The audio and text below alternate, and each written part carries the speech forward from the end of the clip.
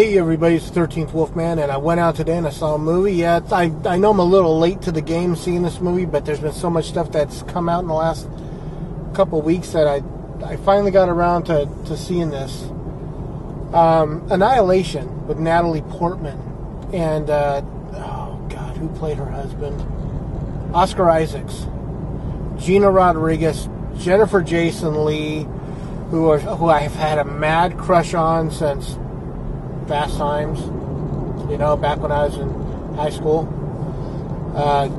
But this movie is really on the odd side. It's definitely science fiction, and it's science fiction for science fiction fans. I mean, some people just aren't going to get it. I know there were things that they said. I love science fiction, but there are things that they said in this movie I didn't get at all. That's one thing I did not like about the movie. I felt that the science part of the movie could have been dumbed down a little bit for the people in the audience. So Natalie Portman plays a former soldier of the Army who is now a teacher at a university, and she teaches at a university or a hospital because she's a doctor. So she's teaching genetics. She's all, she explains the single cell divides into a double cell, divides into a quadruple cell, into 8, into 6, she explains that to her students. And that everything on the planet comes from one single cell. At one point in time in life, there was a single cell that divided, and from that single cell, everything is born, whether it's grass, wood, humans, or turtles. I don't know why I picked turtles, I just did.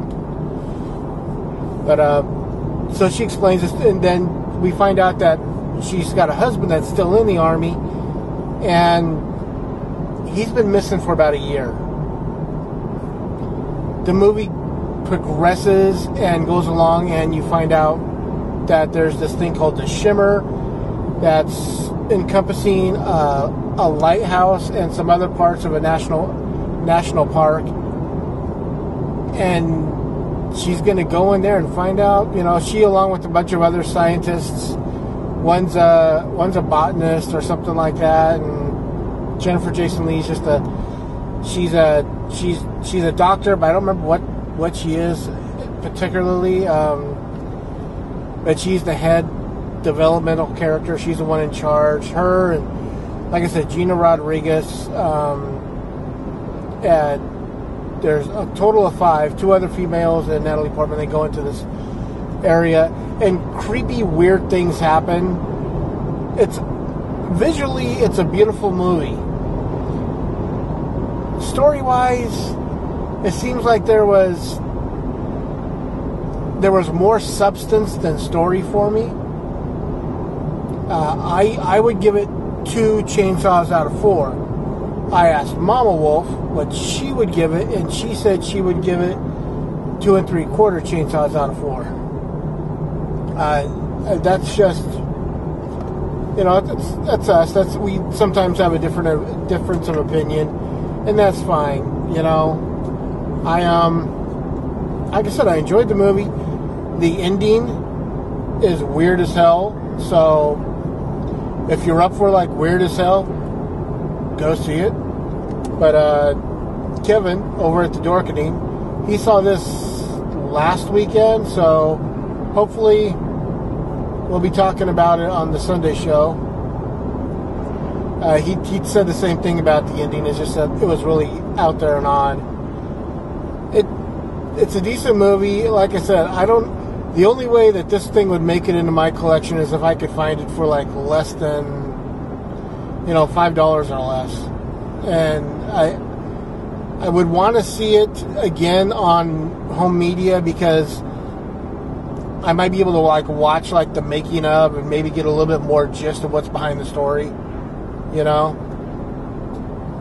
What the whole thing means. So yeah. So like I said, I give it 2 chainsaws out of 4. Mama Wolf gives it 2 3/4 chainsaws out of 4. Overall, is that like a 2.25, 2.5, somewhere in there, if you average them together. So yeah, if you want, check it out. If you're not really a big sci-fi fan, I say wait for home media. With that, always like, subscribe, share, and comment. I want to know what you have to say. I am the 13th Wolfman, and I am on the prowl.